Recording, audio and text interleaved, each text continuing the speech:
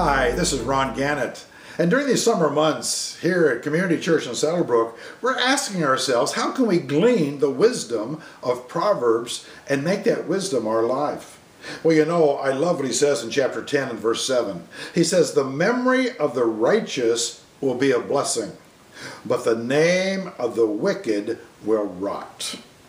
You know, here Solomon is saying, if we take God's wisdom and allow it to shape us, our lives at the end, we will look back and see that we've created a memory of blessing in the lives of those we love.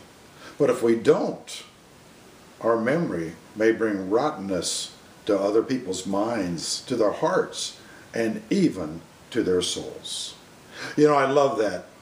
I love that the memory of the righteous will be a blessing.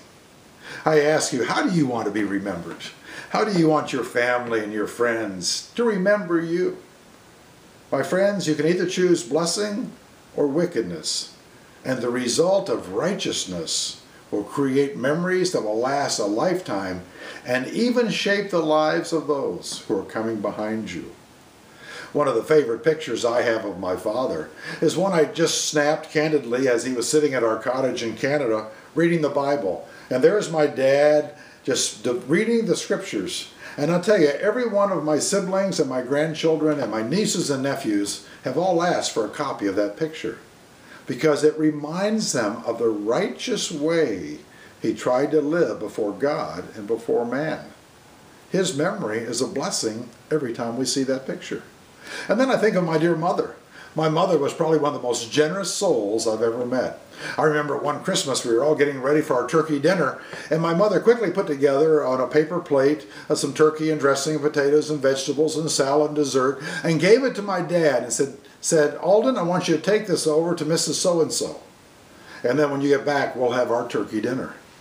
Well, you know, Dad asked me if I would like to go with him, and we went down to the other side of the tracks to the projects area to where a very poor woman lived. And there we knocked on the door, we walked in, and we gave her this meal. My dad and I held her hands as he prayed God's blessing upon her on this Christmas day and gave her this food in the name of Jesus Christ. Well, we got home and Mom asked if we had delivered the treasures, and we had. And we as a family sat down and enjoyed our Christmas celebration. But you know, I remember that act of righteousness in the life of my mother. And today it blesses me and encourages me to be generous to those that God places in my path.